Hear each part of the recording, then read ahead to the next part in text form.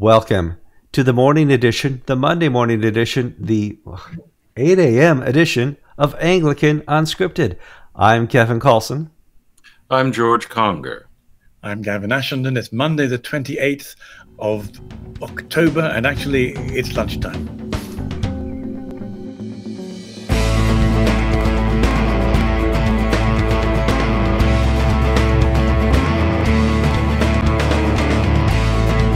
Yeah, we pulled off something special this week.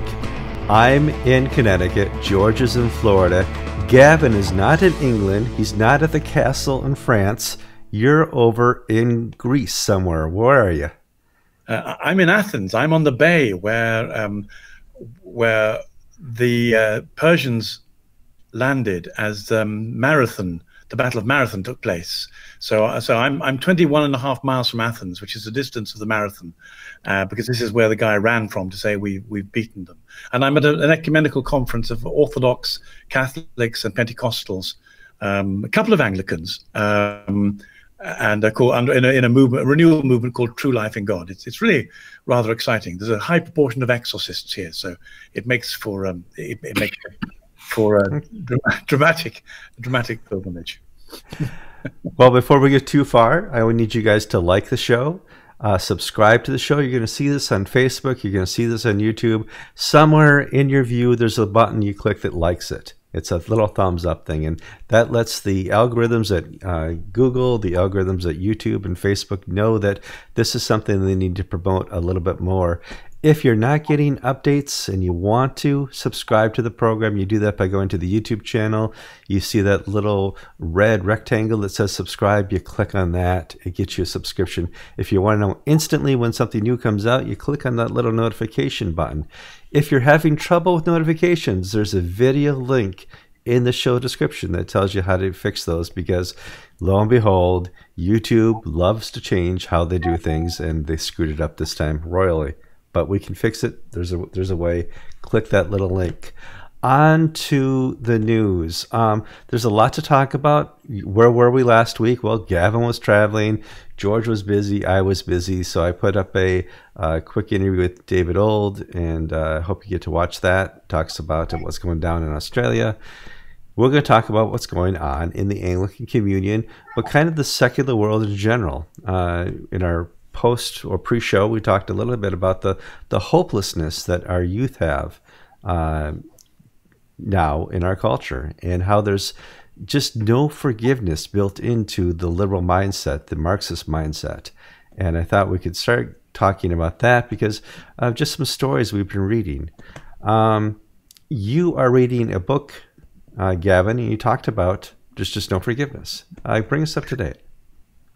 There are two authors who neither of whom are Christians, but are both attracted to Christianity. I mean, they're promoting Christianity as the antidote to the difficulties we're in. One is Tom Holland, who wrote Dominion. The other is a man called Douglas Murray. Douglas is gay. He's a gay intellectual. He's written a book called The Madness of Crowds, and he's particularly looking at the way in which gender and the internet have changed in the last 30 years. And he points out that we're now living in a world where meanings and values that people hold can change overnight. I mean, he gives the rather pedestrian example of the way in which a number of politicians were against gay marriage, as everyone was 4 or 5 years ago. Hillary Clinton is one of the examples he uses, and then Obama. says 4 or 5. All of them, yeah. Oh, absolutely. 4 or 5 years later, they adopt it and will not allow anybody to be against it. He gives the examples of the way in which the internet has destroyed so many people's lives because of tweets that they carelessly wrote in 2008. And people say, well, there's been a collapse of context. I was writing this to a certain group of people with irony or with badinage or whatever, but the people trolling through our records pull up anything that we've written, and if it's against the present system of values that people have, it's used against you, and it can destroy your career. He gives the example of a racing driver whose father said something slightly rude about Native Americans 10 years ago, and the son had an enormous lucrative sponsorship contract lined up as a racing driver, and the company withdrew because of this his father's remark. And what he suggests is that the Cassandra, or the Pandora's box that we've opened with the internet, is creating a society in which there is no forgiveness, and there's a constant madness. There is no sane, agreed system of values. And one of the reasons he says that the young are so anxious is because values that you can hold in 2017 can suddenly be turned on their head and declared toxic, and you could lose a job over them in 2025. So there's no certainty, and there is no forgiveness above all. And it raises the very important question for us about the relationship of Christianity to the contemporary culture. So one of the things we'll discuss today is the extent to which Christianity has tried to adapt itself to a changing culture it doesn't understand in order to buy credits from people who don't really care about it, or to the contrary, those who have seen that what's coming upon us, both ideologically, culturally, and spiritually, is much more dangerous than ever we guessed, and will require all the antidotes of the gospel and the gospel life, and perhaps the defense of catacomb living. When I went to school, college, long time ago, 1984, University of Wisconsin-Madison had a couple parking garages. You could go drive your car all the way to the top, or if you were bored and looking for a reason not to study, you could walk to the top. And basically, you could look up over southern Madison without any trouble. And I was up in Massachusetts the other day, which is just north of Connecticut. I'm driving by a new parking garage that they're putting up at the University of Massachusetts. And it's 5 stories tall. And the biggest, most prominent feature is the big fence at the top that goes around it, because they don't want kids who go to college there to jump off, to commit suicide. We have lost hope in our culture. And it's really become a selfie culture. It's become a culture where kids have no hope in their future, no hope in anything other than what they see in front of their hands and the device that they have. This is their communication. The hope they get is from this little device, because of whether people like something they said, like an image they put up, whether they're going to be bullied today by their friends through texting. It's a completely different society than 5 years ago, 10 years ago, 50 years ago. The identification that we're giving our children of their value is coming from a little electronic rectangle the size of their hand. George, this can't continue much longer. I don't know if I necessarily agree with you. Yes, the internet culture, the selfie culture is toxic, but I think it's uneven. I think when you have in post-Christian places, yes, in Massachusetts, they have to put a fence around the top of a parking garage so the kids don't throw themselves out. If they had that in Gainesville at the University of Florida, they'd have to put the fence up so that fraternity students don't do stupid hazing rituals and fall off the top of a building. I think this collapse of purpose and meaning can be, it's most profound in Western Europe and in portions of the North and the United States and in Canada and in the secularized West. It's the faith, the absence of faith is a multiplier effect upon this culture that you're talking about, Kevin. And what's difficult is you just can't say, okay, well then have faith and go to Sunday school and the kids will be just fine. You're pushing against the culture. So I guess I do sort of agree with you, but I don't think it's universally that bad. I think that where you have strong faith structures and strong familiar and cultural structures, these things aren't as important. Well, like Gavin said, nobody believes in forgiveness anymore. So you're bringing up your children in a society where they don't understand forgiveness, and they know that any action they do when they're 13 or 14 or 15 lasts forever. It has a stigma with it that causes this angst. But yes and no. Yes, with it. Let's just take a recent example. John MacArthur, who's a very prominent Reformed Baptist minister. He has a TV show. He's written dozens of books. He's quite good at what he does. He's very conservative, doesn't believe in the ordination of women. He was on a panel discussion and was asked to give a one-word or two-word answer to questions about different issues. And Beth Moore, who's a very prominent woman pastor, her name was raised, and his response was, "Go home." Basically, he's saying that he doesn't like the idea of women pastors, and he has this whole biblical theology that he's laid out from the Reformed and the Baptist traditions. And all hell broke loose. Not, some of it was within the church world, but most of it was within the non-church world. How dare this man attack the pieties? Now, Beth Moore herself, if you will, forgave and said, "I understand where he's coming from. Folks, let's not beat him up. I disagree with him, but he's my brother in Christ." So that the object of his derision, the person whom he identified, was ready to forgive. But then you have places like Cokesbury Bookstores, which is the publishing house for the Methodist Church, and they also now run the Episcopal Church's publishing arm. Their response was to take all of MacArthur's books out of their catalog and off the shelves. The man's a Baptist, and he's a conservative Baptist who's been preaching the same thing for 30 years. And this Methodist bookstore chain decides that they're going to censor him because he's violated one of the PC norms. And that, so within the Christian world, there is forgiveness, there is give and take, there's disagreement.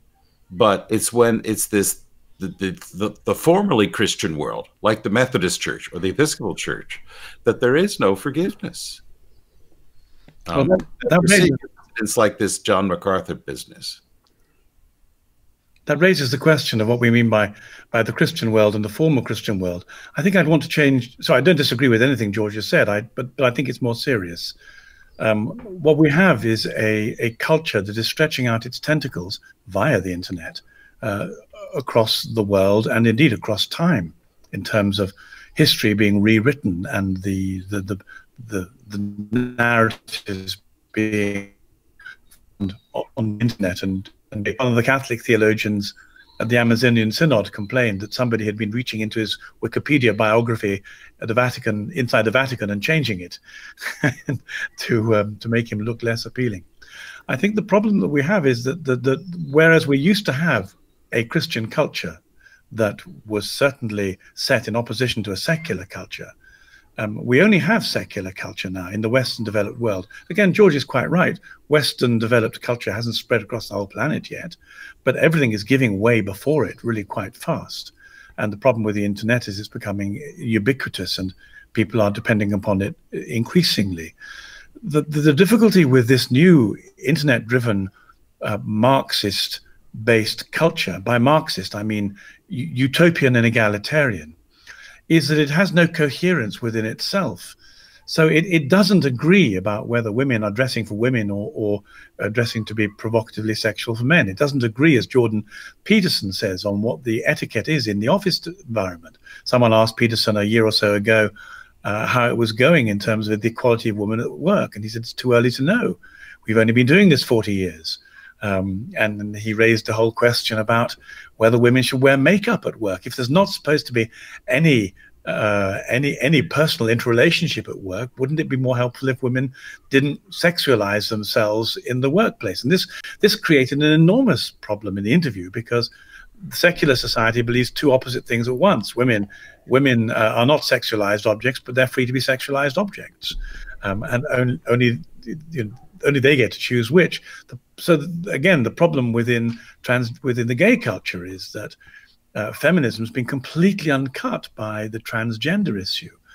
Now, if a man can choose to be a woman at any stage he wants to, feminism is dead. It doesn't exist anymore, because there's no agreed definition of what a woman is apart from the construction inside your head. So one of the problems, the things Murray is saying, is that we're not only dealing with a monolithic secular culture that is stretching everywhere and embedding itself through the internet, but it has internal contradictions that drives itself mad, let alone everybody else.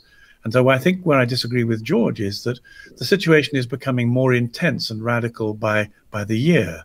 And there isn't any way in which Christians can present an alternative Christian culture that matches the rhetoric of utopian egalitarianism. Your Poor Baptist is never going to be published again.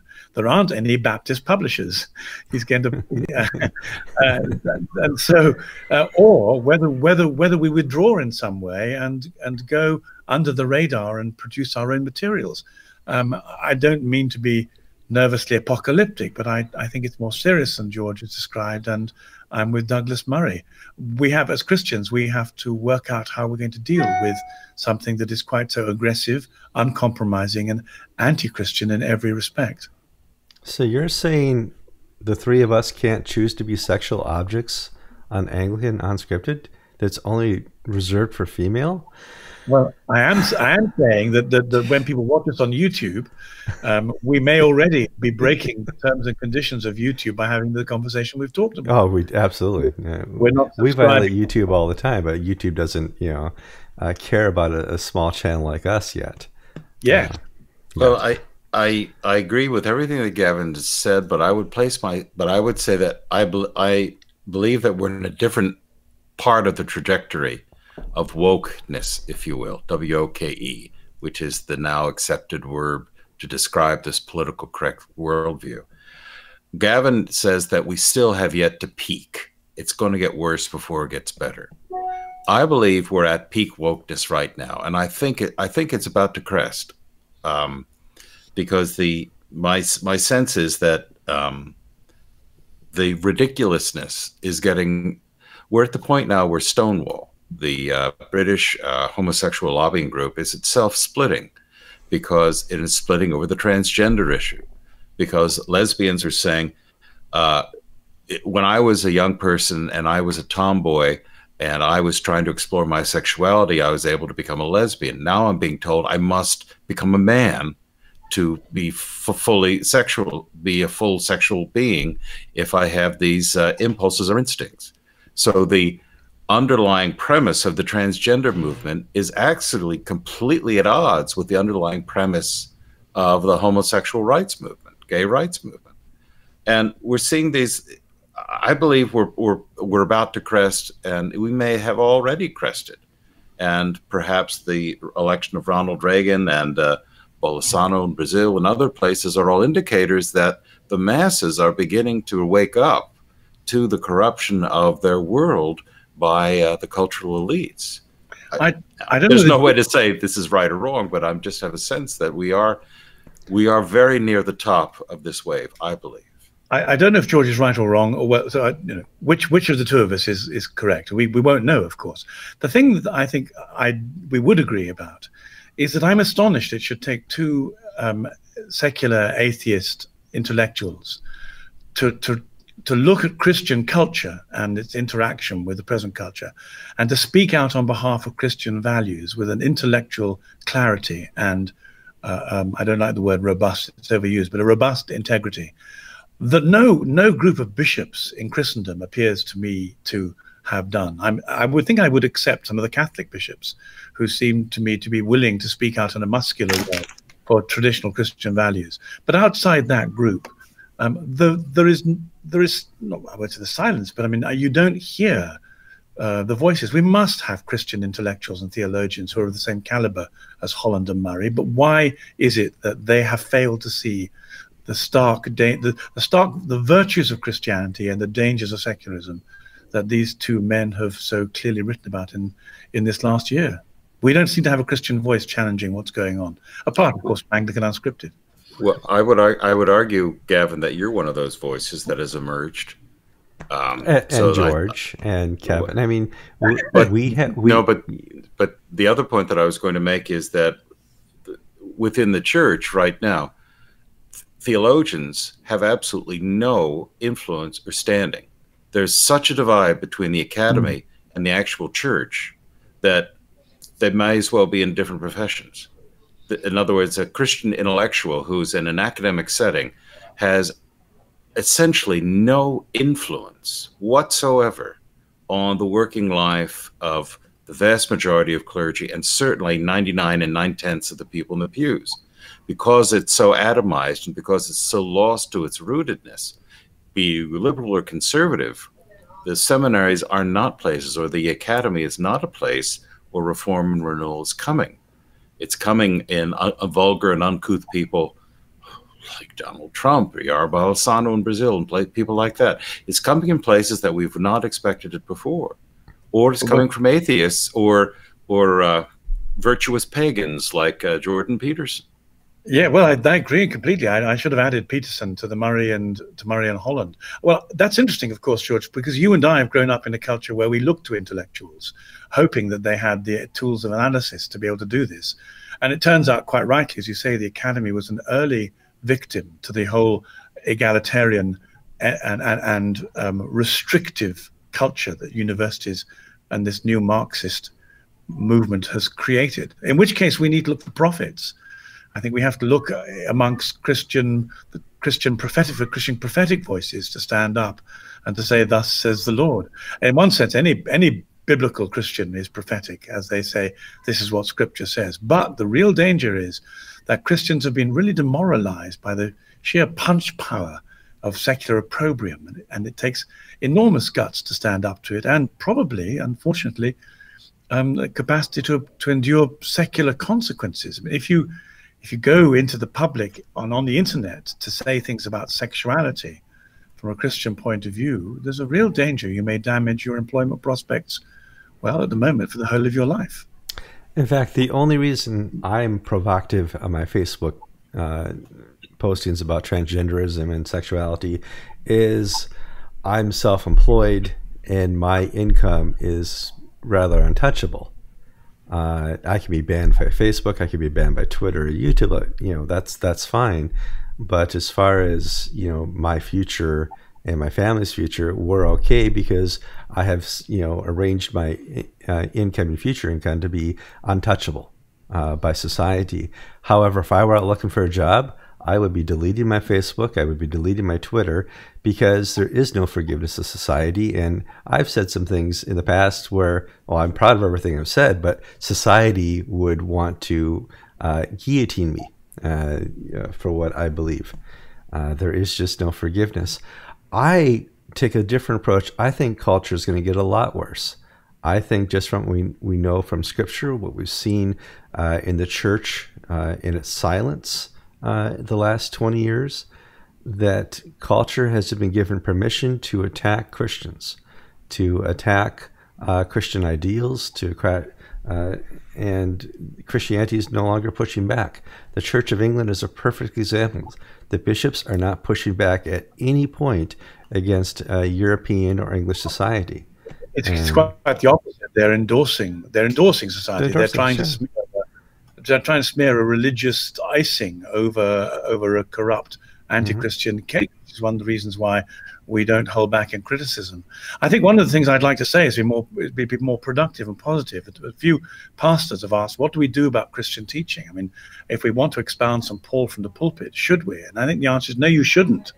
What you should do is expound the creed from the pulpit, the truth about the Word made incarnate, come to set people free from their sins, and that will provide you with an intellectual pushback that sanctifies the human person, because God so loves the world, he sent his only Son to save us from our sins. But society hasn't yet learned to be edgy about that, but it has learned to be. It's chosen sex and to be the template of social secular orthodoxy.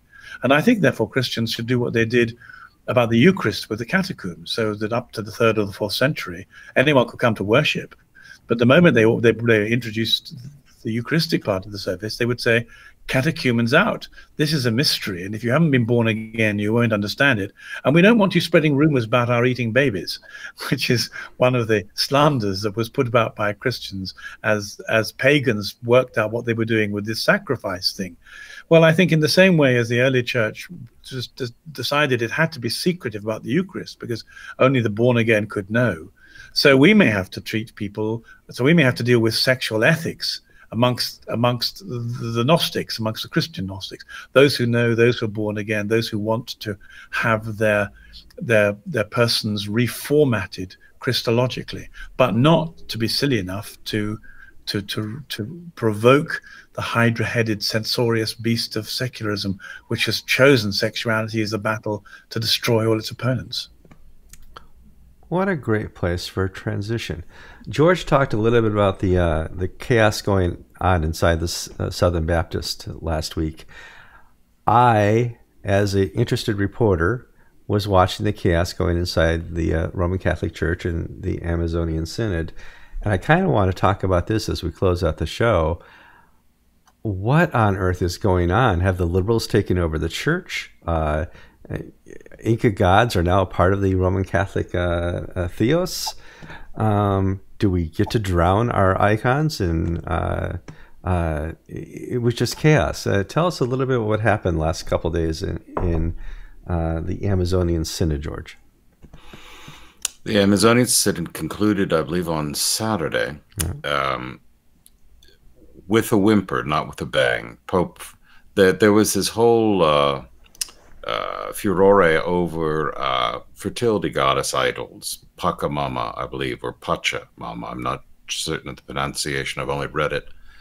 Where these, they actually were bought in a market, and they're curios. They're not actually native crafts. They were made in the Far East and shipped to Brazil, but that's another story. That were set forward representations of the Earth Mother Goddess and native spirituality and whatnot. And this caused a horrendous response from the traditional Catholics, who saw this as idolatry, whereas the liberal Catholics saw this as acknowledging the spirituality of oppressed and native peoples. And Gavin made an excellent point that the kookiness that came out is a good thing because it was now put on display for all to see. Erwin Krautler, who's a retired German who was a bishop in Brazil, was very proud to say that he had never baptized an Indian in his entire ministry. And I'm thinking, well, what's the point of his ministry if he's never baptized any of the people he's been sent to evangelize? Well, all of this has sort of now come out in the open, and the statues were placed inside of a church, and there were services where people would prostrate themselves before. And I actually recognized one of the Catholic bishops who was prostrating himself, and he's the former liaison officer between the Catholic Church and the Anglican Church. He's now a Canadian bishop from the Prairie, but this guy, he is as woke as they come, and he is prostrating himself, kneeling or bowing his head to these idols. Well, they were stolen, tossed into the Tiber. The Carbonari recovered them. They were put back inside the church, and Francis apologized for the theft and said, we may even have them in the final service in St. Peter's. Well, they weren't in the final service at St. Peter's, so we ended it with a whimper. We hope didn't go through with that. But the end result has been an absolute boon for Pentecostals and evangelicals in South and Central America, because now they can say, see, we've told you all along that Catholics are pagans and idolaters. Here they're doing it up front, and this is probably the best thing for Catholic Church. Went from 90% of the Brazilian population to now less than 50%. There have been 2 generations now of Catholic leaders in Brazil especially, and in other parts of South America, who have, in essence, eviscerated the whole Catholic Church and its teachings, doctrines, ideology. And these are the people who ran the Amazon Synod, and now they want to bring this worldview perspective of Catholicism to the wider church, and they're going to ask Francis to affirm the things that they've come up with. Women deacons, married priests. One thing they've said is that Paul VI made an order when he abolished minor orders of exorcist and whatnot. He kept acolyte and lector, but according to the official canon law, those must be men. Well, that's widely ignored in places like the United States, where you have girl acolytes and everything, but still the canon law is that they must be men. Now they're saying, let's abandon those and allow women to be acolyte and lectors. Let's allow women to be deacons. And basically what they're doing is by, in essence, cutting out from minor orders the relationship, the sort of relationship between maleness. Gavin is a better exponent on these issues, but basically they're opening the doors so that at the end of the day, why can't we have women priests? Because the arguments that you're raising now weren't raised over these other issues of deacons and acolytes and lectors and all this ontological stuff that you're talking about. We said it didn't matter, but they're still ordained ministers. So the door's been open for the door's been open for a clever liberal to drive home the desire for women Catholic priests. So, George, that's great, very helpful. I'd like to add to it by saying that I think the key to it all lies within the Old Testament. The children of Israel were given an experience of the holiness of God. And this holiness divides the world between what is reconciled in holiness and what can't be reconciled. And so through blood sacrifice and the sacrifice of Jesus on the cross, the people of God are those who've been reconciled. And one of the reasons why women priests is so important is because masculine and femininity have split along this divide, in the sense that, not that male is holy and woman is unholy at all, but the search for the life force is associated with the feminine, and the search for holiness is associated with God as Father. And whatever our instinctive theological preferences, the earth, sky father, earth mother tension has been around forever. And so what you have in the Catholic Church is the struggle that's going on between Christians everywhere, all over the world, including with Orthodoxy, between enculturation and conversion. That is, if you believe in holiness, you know that people have to be saved and converted. If you don't believe in holiness, you want to dig into the traditions of wisdom and culture and see if you can find the divine in it. And so that's what the Catholic Church has been struggling with. Does it respect the divine in the immanence and in the feminine and in fertility, or does it accept the holiness of God as it's mediated through God the Father and his Son Jesus Christ? Though all the feminine imagery is, of course, the Church and Mary. And if you don't have a proper feminine theology of the Church, and you don't have anything to do with Mary, who gave Jesus his body, well, then of course it's really quite difficult to find a balance between the two, as the Church has to. I agree with George that it's a very good thing in Christian terms, that septicemia that is brought to the surface so people can see what it is. I just loved that video on YouTube where these two traditional Catholics broke into the church at 5 o'clock in the morning, took Pachamama out, placed her on a bridge and swept her into the Tiber. It was a marvelous moment. And I'm very glad that the Pope was too frightened to reintroduce these Amazon-delivered Far Eastern pseudo-artifacts to the last rite of the Synod. But we need to remember that Catholics are dealing with the same issue that we are theologically and spiritually, and I think stand together in order to preserve incarnation, revelation, and holiness.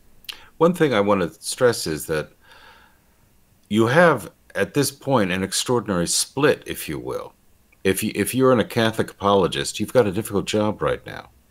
Cardinal Gerhard Müller, who's the former president of the congregation CDF, the Holy Office, if you will, the office that sets and maintains, and this is what we believe, said that these Pachamama statues were idolatry, and bringing them into church was a violation of divine law.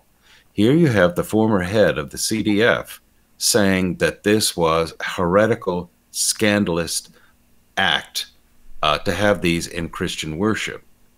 Then you have Pope Francis apologizing for their being stolen and countenancing their use in Christian worship. And you have bishops and religious and other people dressed up in feathers prostrating themselves and offering words of incantations in front of them, which is Catholicism.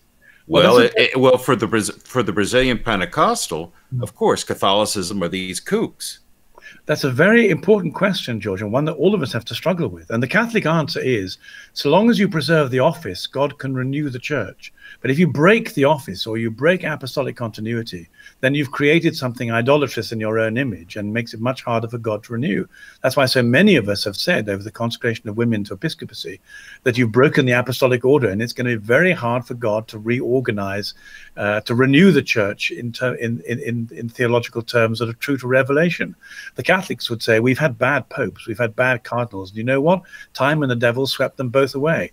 But keep the church's apostolic structure in the right place, and you allow the Holy Spirit to bring renewal, as he has done. I mean, you know, you can name a movement of the spiritual and renewal every single century in the Western Church, whether you go for the Desert Fathers or for Dominic or for Francis or for the women mystics of the Middle Ages. The Spirit has always renewed the church, but you mustn't change the apostolic structure of the church out of recognition. We should also mention in future strategy, if you're going to steal these little pacamamis, don't throw them in the river, burn them. Think Sodom and Gomorrah. They cannot be reused if they've been incinerated. That's what God used to do in the Old Testament. It may work nowadays. Gentlemen, we've had a wonderful morning discussion of all things Anglican and cultural and chaotic. Please understand, in the Christian understanding, forgiveness is not only a theological term, it is a practice, and it's the only way in your future relationship and current relationship with the Father. I want to thank you guys for watching the show. Please like us, subscribe to us. You know what to do. I'm Kevin Carlson. I'm George Conger. I'm Gavin Ashton, and you've been listening to episode 546 of Anglican Unscripted, and I'm saying this from Marathon, where a man ran 22 miles to shout victory, and we shout victory not for the armies of Greece, but for the Lord Jesus Christ over sin and death.